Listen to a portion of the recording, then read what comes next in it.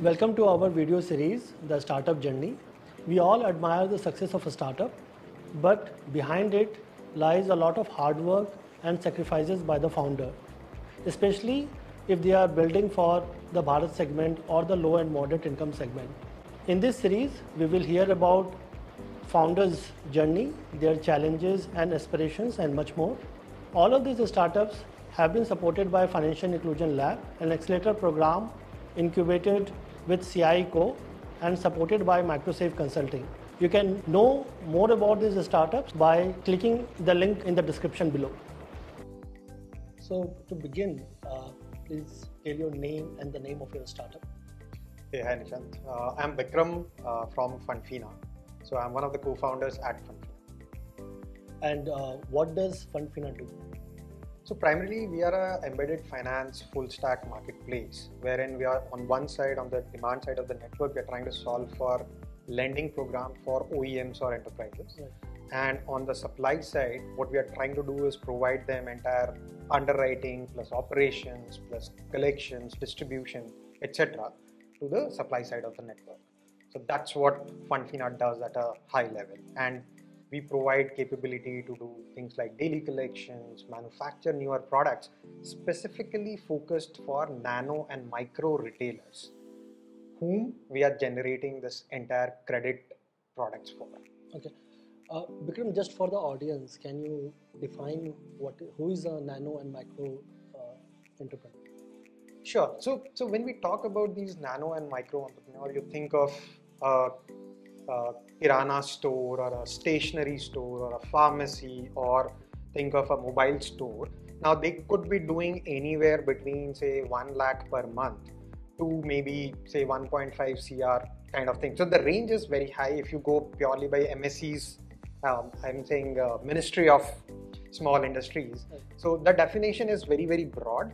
But yeah, so that's what constitutes your micro and nano. And if you look from overall, when we talk about the 65 million of micro and SME kind of a market, they constitute probably 90% of the entire base like we're talking about. So Bikram, that's a huge base. We are talking about every nook and corner shop around your home, right? Right. That's a true. very big base. Right? Correct. So just curious, what triggered you to start this startup, and what was the initial motivation? So I'll just take a step back before I started this startup, right? So what was happening was I was working in offline payment space in India, wherein obviously if you talk about a lot of these offline payment non-bank companies, they are solving for a lot of corporates, right? But what we also try to do is create programs for retailers as such, which are not part of a bigger corporate house. And there you start selling these payment machines to individual retailers, right? So that was one thing wherein then I started going to different parts of country, Kochi, Amritsar, go to Nainital, Indore and all. And then while doing this, my next stint, luckily, as a follow-up, was more to build entire stack for nano and micro retailers in terms of doing things like procurement, inventory management, etc. Now while I was doing this, I came to a conclusion, probably I'm jumping the gun and trying to solve for a problem which right now according to that retailer is not a problem. Okay. The retailer's problem was, how do I grow this business? So it's like a startup, right? Should I put in all the systems first and then grow the market, or I build the market and then I'll build all these elements which are enabling from efficiency perspective and speed perspective, etc. And that's when we started talking about, how do we go deep and solve these credit problems for these retailers and grow their businesses, and then start providing other services that I'm talking about. Right. So that was the genesis. Right. That's interesting, and you have also linked it with your previous job. Can you just explain a little bit more your journey before you started Fundfina? Sure. So I have been all through in companies which are providing solutions for financial services companies, right? Okay. So when we started, obviously we never used to call it fintech per se, and so it was starting with internet banking, core banking, then B2B payments, and while doing all that, there was a time when I was building product wherein it was a totally new protocol definition. So if you have heard of Swift, wherein it's an interbank communication engine. So Swift was moving to a totally internet-based protocol. And luckily, we got a chance to co-create it with one of the largest banks in the world. And the best part was at that time, there were no industry experts on that particular protocol. Even if you Googled, Google was responding saying, can you refine your query? Okay, right? So we worked with Swift in defining those protocols and building that. And so that was like my entire deep tech understanding and how these financial messages, etc. travel. And next, it was getting more into data. So with the entire financial messaging and everything coming in, then the idea was, okay, when you're doing payments, financial messaging, now the bigger data problem started coming in. And I was building these collection solutions for geographies, I would say not India, for Australia, for US, which is a huge data intensive kind of application if it runs horizontally across different banking verticals. Right. And subsequent to that, I was working on a personal finance wellness kind of a solution, which again is like a leap over that data, because now you are saying, okay, get not only banking data, your insurance, wealth, etc., etc. Now create a personal financial profile of a customer. So I had a lot of these data intensive exposures, and that's when I thought, given all that, I had not done anything from Indian ecosystem perspective, and I started my journey with offline payments. And as I started doing that, I think luckily 1 to 2 experience, and then this understanding that, okay, what are the white spaces in the market, led to Fundfina. So this is your first entrepreneur journey? Yes, it is. And just to add to that, all the experiences that I spoke about, so I would say most of them were 0 to 1 products. So in all these companies, I was kind of on my own. But the good part with bigger companies, you have guardrails. So that's there. But luckily, right from my first job, I was given a small team and we were told, okay, now you have to build this business. So which kind of gave us that flexibility, if you were to say, wherein you're not guided by, okay, already these are the targets, this is what you have. Now, suddenly you have nowhere to go. You are being asked to set targets, build on it, and identify markets, even like we were supposed to figure out who will be your sales guy with the available sales team, because first of all, you're trying to sell to the sales guy who will agree whether I will sell your product or not, right? So those were the journeys which helped me. And if you talk about a fully blown on your own, I would say Fundfina was my first. I mean, I would say the nature of your job was entrepreneur, but of course, with some comfort and buffer of working with a company. Correct. Because your salary is secured, by the way. Exactly. Right. Okay, that's interesting. When you transitioned as a founder of Fundfina, when will you say that you realize that this is it, this is what I was meant to do? I don't know if you have found that your calling, but if it is, then what was your inflection point? So I wouldn't say I have still hit that point wherein I can say that, okay, this is it. Okay, the when you say inflection point, right? It's like you have identified a problem. Okay, now as you go deep, what happens is when you have a lot of assumptions when you start. As you go deep, some of those assumptions get kind of debunked, as in, okay, this is even harder problem to solve. What you were trying to think from outside, right? So those kind of things come in. Now, when you talk about inflection point as an entrepreneur, I'm not sure I have a good answer to that question, but I would say this whole idea of problem solving, okay, the whole idea of getting into that kind of business thinking, because the number of problems that you will be thrown onto you as an entrepreneur or as a founder, or let's say even if you think from a bigger company, when you're on your own, right? It's a very difficult situation, but the question is, are you enjoying it, right? Or you want to say that I'm done with it. I wish I had 15 more people to solve this problem. So that's what I would say. As an I enjoy that, being in those kind of situations wherein you're trying to figure out. Maybe you don't succeed all the time. You fail. Rather, you fail lot many times, and there are few successes. But yeah, that's what it is. Okay, so Bikram, you have transitioned from a corporate job with a secured income to a co-founder of Fundfina, right? How has it impacted your personal life, both positive and negative, if it has? It does. Okay, I don't think any entrepreneur would say that. And so in a positive way, I would say a lot of things which you were not maybe focusing on, or you were trying to kind of take it as saying that okay, chalta hai, ho jayega, etc., has changed a lot. Because one thing that you learn is to live in constraints, right? Like I'll give you an anecdote. As in, when we were starting this, and I had to integrate one of these CRM tools. Okay, we got 75% discount on a yearly basis, etc.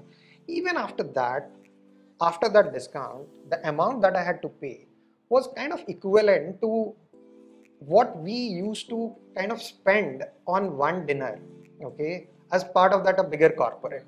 So now suddenly I started thinking, imagine those dinners with how many things that you could have built at a startup, right? So suddenly that was like a eye opener, right? And so that is what starts happening, as in you start figuring out a lot of solutions, and at every point you start doing that cost benefit analysis, right? Because people suddenly say that okay, you should not build everything on your own, there are so many tools, etc. So every time you have to think, okay, I'll use it for 2 months. If I'm hitting a certain threshold, you have to build on your own, right? So that's what you start thinking, and probably that starts happening in your personal life also. Like a lot of times you think that okay, do I need to spend time on this, etc. But then over a period you say no, now it has to be in-house, no more outsourced, right? So that happens. The other big thing that happens is your ego, okay? Because when you are working for a big company and a lot of things, you have a lot of inhibitions, right? And I always feel that you should always be you should have a sales team stint in any damn company that you are, because that also breaks all your ego boxes that you are in. And especially startups break that, because you start doing cold emails, cold calling, hitting everyone on LinkedIn without caring what this guy will say, not say, etc. Because earlier you are always worried about, I should get a positive response. Here what happens is you start losing out. Maximum the guy is going to say no, stay with it, right? So that happens. And the third bit I would say is the decision making. A lot of times when you earlier try to say that okay, X will take it, Y will take it, now you have to take it, right? So you suddenly start thinking in terms of that reversible versus irreversible kind of models. If it is reversible, take it, okay? Right. If something goes wrong, we'll come back. If it is irreversible, okay, put some more time. So that kind of prioritization, I think, and all these things, I think suddenly they start coming in your personal life also. In a lot of decisions that you take on a day-to-day basis, whether your kid's going to school, you want to do this, let them go and try all the sports that they want to do right now. After a while, they will say, okay, I don't like this.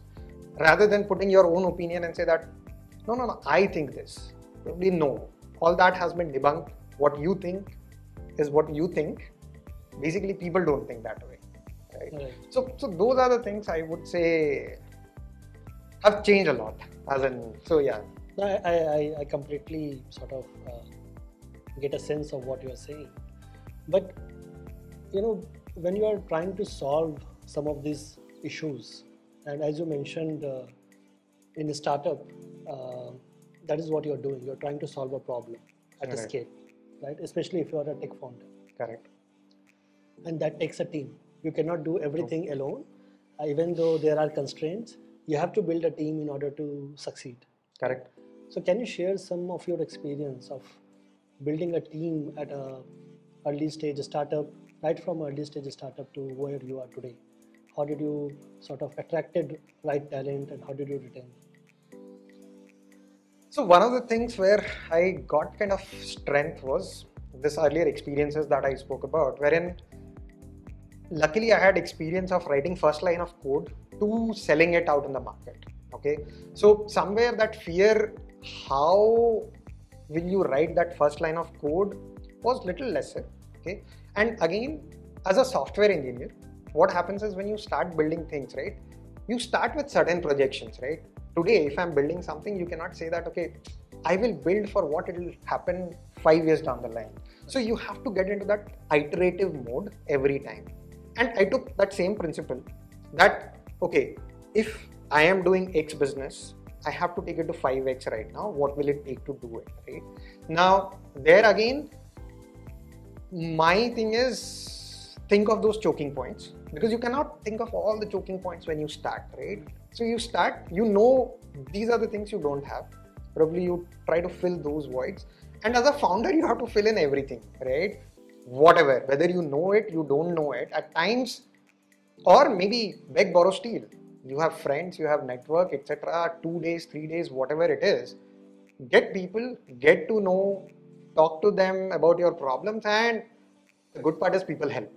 Right? It's not that it's again our problem wherein we want to go back and say that will they help or not. Right. If you reach out, people do help, right? So exactly that bit as an initial days, don't think of, okay, I'll have a team of 50 or 70 or something like that. Initially, put a number to it that I'll have a team of X or Y, right? I think that has to happen over a period of time as you are able to prove that, okay, a business can become viable and it can expand, because you have a lot of constraints when you start, right? You don't have enough money to pay. You are actually trying to convince people on the thing that you are convinced, right? So you are selling a dream, what it can happen. So again, at that point of time, given what is happening around, you are getting compared with, okay, X, Y, the compensation, if you are talking about in different geographies of India, they are very different, right?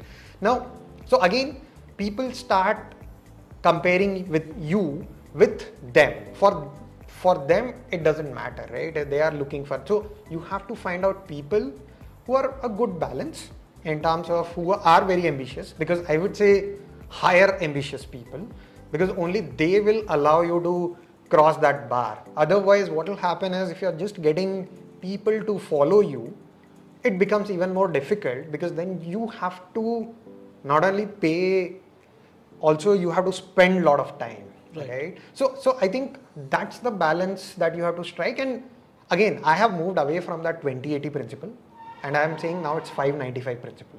Which is? Like you have 5% of the people who actually set goals and do things, and then you have 95% of the people who follow, right? So this 20-80, I have not seen that happening, at least in startup world, right? And might be true in bigger companies also, I'm pretty sure. But yeah, so hire those 5% of the people who are really good, who are really better than what you can do, and then they will bring along people as well, right? So it's difficult job. It's like selling your dream, convincing them what this can happen, and that's how you build. As you keep on choking, then you figure out, okay, now you're not able to scale it. Get people for this, get people for that. But I guess whatever was there, every year things are happening, new thing happening, as in with the entire generative AI, etc. coming in now. Maybe some of the jobs wherein you were looking for people, now you can run with a lot thinner team as compared to what you were looking for, right? So yeah, there are like a lot of these things which are coming and helping you also as an entrepreneur. Again, you can really build that low cost model to scale. Right. Oh, Bikram, this is interesting what you have mentioned about regenerative AI, and I will not connect it directly with the firing of which many startups do, right? But that's that's always seen in a negative light, right? But I think it's always a matter of priority, right? The product line may have changed, right? There might be a new technology which have rendered the team not required, right?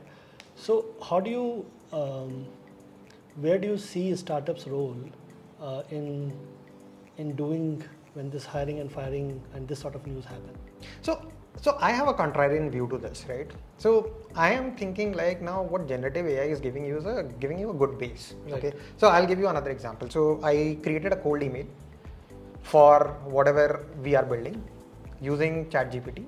I send it to my marketing person. The response that comes is, oh, we like it. I said, now imagine 100% of the world is writing same thing. So now your job is tougher because you have to think what is going to be your differentiation. Right. Because now the denominator is same. Right. Everyone can do this even without hiring marketing or this information. So now the job is tougher because you have to do more thinking. What this can give you is a good starting point, right? So I'm not sure as in jobs, etc., will go. I think that time will tell. Right now it's huge initial excitement, okay? And we have to figure out a lot of use cases, right? Right now, I don't think we have figured out those use cases, how they are going to help in long term, how that will happen, because we have seen with many technologies, let's not go there, wherein the initial excitement is too much, but over a period it phases out, right? So let's see. My question was a little deeper in the sense that how do you differentiate between, say, hiring and firing, say, for a corporate versus for a startup? Do you think that there is a fundamental difference in the way you should approach people for a startup? So I would say a lot of it is taken in a very, very negative light in terms of when say certain startup is firing and doing things, etc. So generally what happens in a startup journey, right? You start with certain assumptions. You might have got some funding. You are thinking of experimenting on a particular new geography because based on the whatever insight that you have got for the current one, you want to expand. Now suddenly you are hitting those roadblocks, right? And that happens in a bigger company, as in if you think of bigger corporates. So here the problem is, so I would put it in two. One is the territorial problems, wherein, okay, we don't think we can do these kind of businesses anymore given all the constraints. Now you cannot manage those kind of teams, right? So now it works both ways. For the company and for the people who are working there, they better get better options wherein they can excel rather than just dragging on something which now even the founding team is not very sure they will be able to build it, right? Right. So I think, and that happens with every big company. But what happens is every startup founder or everyone has looked in a very, very bad color that, okay, you went for insane growth or etc. But again, it's very, very contextual, right? At that point of time, that was the insight you started with and we put a negative color to it, right? I don't think any founder in a proper state of mind would want to do it unless they hit those kind of, because see, India versus other geographies, we are not living in a world wherein you have a lot of patient capital. Your investors are very patient and say that, okay, you keep on building and we'll wait for something to happen, right? And especially for smaller and smaller companies. So I wouldn't say that hiring and firing is something which everyone does out of a choice, okay? You get into that situation, maybe wrong decisions, that happens. And right. I am 100% sure as in no one can foresee what is going to happen in future, right? So say for example, things that have been changing in fintech world in India, right? What RBI was saying maybe 6 months down has changed suddenly overnight, things change. So there are a lot of these macro events happen, change, and which will now influence whatever decision you are taking. Right? Understood. So Bikram, you have been part of Financial Inclusion Lab, which is run by CIECO, supported by MicroSave Consulting. What has been your experience? What support did you get from it? So, so we have been part of this. So I just wanted to add that we also applied a year back. Right. Okay, we didn't get through. Then we applied next year again. We went there, right?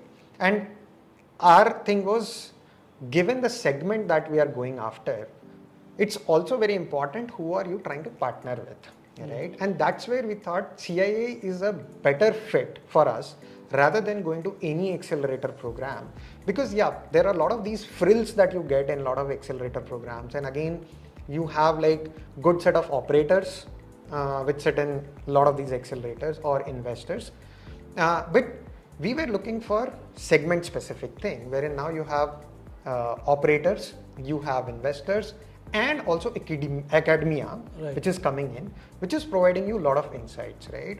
Which was different in CII given the segment that we wanted to operate. It's not easy to get all those market insights and everything because India is a very, very vast market, right? And kind of problems also that we are trying to solve is very difficult. And then on top of that, then getting access to MicroSave Consulting, right? And I would say for us, what happened was MicroSave Consulting was working as an extended arm for Fundfina and doing a lot of these research products. And the good part there is, I would say, rather than it just becoming a consulting study, there were a lot of CTAs from those studies, right? Which helps a founder a lot, because now you can make things actionable rather than, okay, we have done the study, these are like 5 metrics, etc., now you figure out. So those were things I think are very, very different, which CI is doing and has helped us a lot. So yeah, that's my thing. Right. So Bikram, my next question is for many entrepreneurs who want to start in this segment. Okay. What would be your key lessons for them? So I would say one is think very deeply why you want to do it. Okay, because that answer to why is very important, why you are trying to jump into that, because at times I also feel that this entire media created and everything created wherein, okay, if you become an entrepreneur or something like that, it's at times overrated. Okay, it's again, if you think from it, it's a job that you are doing. Okay, you get into a particular problem area, you want to solve it. It's only what has removed is some of these corporate constraints and guardrails have gone in and you are on your own. So even if you are in a bigger company, you are getting to do some of these things, do it. But now when you talk specifically for a segment, right, what do you need to do? Think from challenges, right? It's not going to be so easy given India, there are a lot of structural problems, right? So you have to think, how do I partner a lot with different kind of providers in this particular ecosystem, because India is 30 states. Think of how FMCG companies have approached this market. They have approached each state differently rather than saying one size fits all across India, I'll create a plan, right? So you have to take and create that playbook one by one and start expanding. So those are a lot of those kind of thought processes and problem areas also you need to start thinking when you think from this particular segment. Otherwise, what happens is you jump into it and suddenly, oh, we never realized that, okay, these are the structural problems. So talk to as many people as you can who are in this segment, why things didn't work. The problem is everyone goes to people who are successful, okay? And statistically that number is very low. True. So I would suggest go to lot many people who were not able to scale. Today, when I talk to VCs, lot many people say that MSME area is one area where lot many companies didn't scale. And my question is, can you tell me why? What has been your insight why they didn't scale? Because yes, all of us know it didn't scale. So figuring out those answers are very important. As in few people who have scaled, built, might give you one good reason why they scaled, but you can't copy that. True. Right, as is. So yeah. So be novel, be open-minded. Be open-minded, yeah. And be very objective about it. As in, don't get emotional, I would say, because as a product guy, I would say one thing that I learned over a period is don't get too emotional with what you are building and what you have done, because a lot of times it will be a throwaway. Right. So get into that mode. If it works, I'll take it. If it is not, be open to say that, okay, it's a throwaway. Otherwise, the moment you become so emotional, you try to make it success come what may, and that becomes a deterrent for your growth. Right. And I think there is a very fine line. Of course, this segment requires empathy. Correct. But not at the cost of a sustainable business model. Exactly. Exactly. So, Bikram, can you also highlight some of your learnings as an entrepreneur when you had started and till date? So, so my learnings, if I were to talk about this segment, right? I would say a lot of times we assume that, so don't put a standard color to every segment, okay? There are a lot of micro segments in whatever segment that you're talking about, and you have to go deeper and deeper to find out those micro segments, right? You might not be able to create a product which initially looks like a bigger segment, but you have to find out that stack of the right segment where this product works or will not work, right? So I think that was my biggest learning, that there's no single product wherein you can fit it across. So you have to go look at data deeper and deeper, figure out what, and I would say don't waste too much time on what is not working, okay? Maybe double down on what is working, get more and more people, or to say market, which is similar to this, is showing those kind of attributes, and try to expand. A lot of times what happens is we go on that side of this is not working, that is not working, etc., etc. Hence the model is wrong. Probably what is working, and digging deeper, why is that working, right? Because a lot of times if it has worked, it has worked. Probably the question should be why it worked, right? And that helps you in expanding that, because then maybe you can build it for the next segment. So I think that was a very, very important learning as a entrepreneur in this particular segment, if I were to say. But so this is from the customer perspective. What about, say, raising fund, sustaining businesses? There are other dimensions to a startup, right? So yeah, so again, if you look for this particular segment, you're building for this particular product, what happens is it needs patient capital, okay? It's not a market wherein when you're talking about, when you split it into India 1, India 2, which is like a creamy segment or a layer that you're talking about, this segment will take time to build.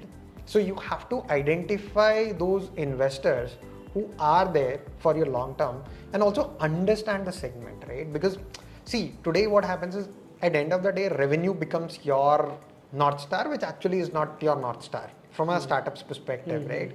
As in, how many customers have you brought into the fold? How that is changing things, how you can expand on that. As in, so whether you start growing vertically, breadth, etc. So I think a lot of that has to happen within the founding team, agreement, alignment there, okay? Because a lot of times after a while, that becomes a bigger problem, wherein suddenly one of those will say, no, I don't think this is the right segment, we made a mistake, etc., etc. So that is one thing that you always have to keep in mind. How do you manage that? Investors, as I said, as in who are those longer term investors? Because when you say purely from impact funds, right, the color of investment also changes, right? And also I would say when you're talking of this particular segment, just because something is happening on the consumer space doesn't mean same thing will happen here, right? So the way, the behavioral patterns of this particular segment is very different from a consumer segment, right? So you have to use a lot of that also while building your business, rather than simply putting same color to anything and everything, right? I think that's very, very important. And sorry, you said investors, etc. Other dimensions of the startup. Be it team funding, also, team. I would say team also, right? It's very important, because a lot of times when you're hiring people, right, they are interested in a particular segment, as in, oh, if we were to do this in segment, probably the growth would have been faster, etc., etc. But what you have to do is make your team talk to a lot of these people, right now. That is also something missing. So I make it a point, be it my marketing guy, at times engineering folks also, why don't you be on support calls? So I remember my marketing guy coming back to me and saying, Bikram, why don't we focus on this segment, that segment? For 5 days, I gave him a list and I said, you go and speak to this guy. Right after first day, he says, Bikram, in Rajasthan, how will that guy travel 20 kilometers to go to bank and do things? Why can't we solve for him? So that's what the change is. When they actually see things happening, that's probably when this trigger point comes. Okay, we should be solving for that, right? So I think you have to throw your people in all those insights, etc., that you are getting, because motivating team is biggest challenge. You can have your investors and everything, but for this segment, given the peer pressure that these guys are around, you also have to motivate them. Why this particular segment? Okay. So I think I agree with you, Bikram. I think team alignment and motivation for the team is the core. And what I'm hearing is bring customer at the center, so that everybody, all the stakeholders are looking at the center, and that will automatically bring the alignment and motivation. True. Yeah. Okay. So Bikram, what is your motivation? Because there are 100 issues. I keep talking to you. I know that on a regular basis, this thing, that thing keep breaking down, right? And it is not always your job to fix it, but ultimately the responsibility lies with you. Right. Yep. So how do you keep yourself motivated? Other co-founders keep themselves motivated in your team and to scale up your organization? I would say with whatever longer term goals that you set, right, as a company and with all the stakeholders, it's very important to set up those weekly, monthly goals as well. Many short-term goals, right? Because those are kind of things which, as you keep on crossing, it will have a compounding effect, right? Rather than just focusing on that end of year goal or something like that. So I think you need to slice and dice and make it very, very shorter term. It could be, I wouldn't go to daily, okay, but you should definitely have these weekly, monthly goals and how you're jumping, because as you rightly said, things will break, okay, every other day new thing will break, etc. It will happen, but what you need to figure out is, in longer scheme of things, these are like smaller problems you live with. Don't try to solve every problem, right? Solve problems which are really, so a lot of times internally we start talking about everything is like priority, everything, and we say that, okay, eventually bang for a buck, right? If I solve this, is it going to give me that bang, right? And same thing goes from engineering perspective, as in so many problems, what is the impact of a particular issue that you have found out? If it's a bigger problem, all hands on deck, you have to solve it right now, right? So I would say that's what happens, as in from a motivation perspective. Yes, when customers start coming back to you again and again, that suddenly gives you a lot of that adrenaline rush to say that, okay, there is something in it, as in the moment you stop something, people are coming back. When, why not this month, etc., then you start feeling, okay, you're building something which people like, and if you take it out, people are worried about, right? So I think some of these things kind of keep you pushing to figure out, okay, how do you do that? How do you solve? And as I said, a lot of times these problems that are coming across, right, they automatically become good drivers also, as in why this is happening, how do you solve that? And if you have got good team of engineers who are not constrained by, okay, we don't know how this will happen, or let's say, okay, leave it to me, we will figure out, as in So maybe get those kind of people around, wherein the moment you give something and you ask people, how will you do this? If the answer comes, don't worry, we will figure out. Okay. Right. So I think that kind of gives you good motivation, wherein, okay, now you have to build something for these guys also, which keeps them involved and feels like, okay, they are contributing to whatever we are doing. Right. Yeah, so what I'm hearing is whether the problem that you are solving, whether Yes. that excites the customer or not. Exactly. Right. Exactly. And I think that's the best way to figure it out is take the solution away and see the response of the customer. Right. For whatever reason, if the things are breaking down and customers are complaining, that's a good thing. Right? True. Exactly. Right. And of course, the team. Ultimately, they are a customer for you. Right? Very true. Internal Very customer true. for you. Yes. Right? So how do they get satisfied?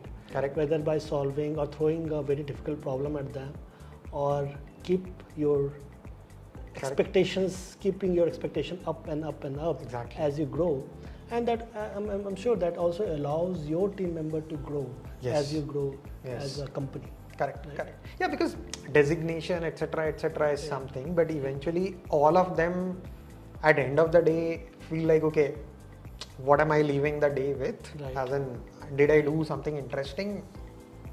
Probably, I think that's, although we're getting into. No, I get it. Maybe that's the folks that get attracted to the startup in the first place. Exactly. Who are not worried about their designation. Correct. And who are more inclined towards solving a problem Right. rather than worrying about their designation. True. True. It was a pleasure talking to you, Bikram. I hope that the discussions that we had, the learning that you shared, will help many future entrepreneurs, especially those who want to start their journey in this solving for the Bharat segment, what we call, right? True. 80% of India, right? Probably yes. Maybe more than that. Right? Yeah. So it was great talking to you. Thanks, Nishant. Thanks for inviting us. And thank you.